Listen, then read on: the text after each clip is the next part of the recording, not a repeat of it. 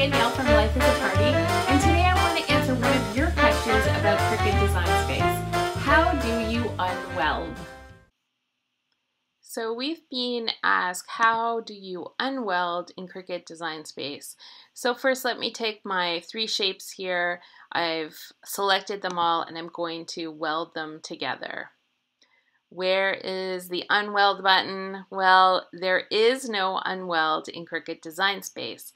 There are a couple things you can do as a workaround if you need to unweld something. So the easiest is to use the undo button after you've welded. Click on it and it will undo whatever you just did. This works great if you want to unweld immediately after unwelding, but if you're a few more steps down the line in your project, you're going to have to undo everything.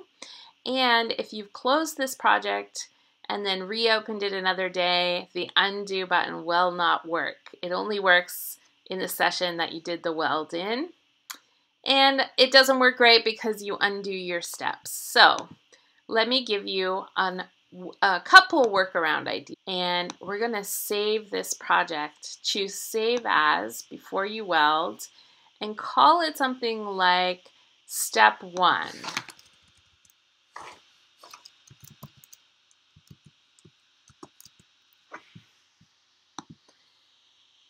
Then when the project is finished, call it whatever step you're on. Keep those as distinct files and you'll always be able to get back to this original image.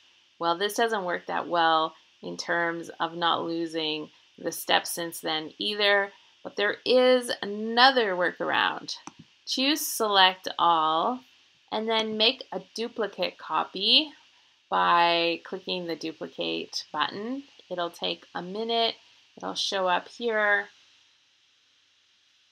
Go ahead and group that duplicate copy together.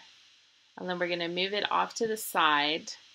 And then come up to this little eye icon. This is the hide button. Click on hide and it will remove it from your canvas. Then you can go ahead and do whatever you need to. We're going to select all of this one again and weld it together.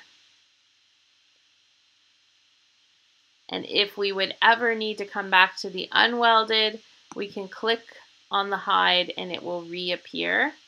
And in case you're wondering, once you have something hidden, if you go to the Make It button and get ready to cut it out, the hidden version does not show up on your cutting mat.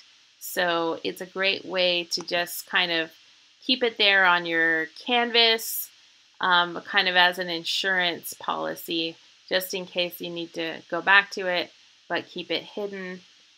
It works great. Since there's no undo in Cricut Design Space, I hope these couple ideas for workarounds are helpful to you.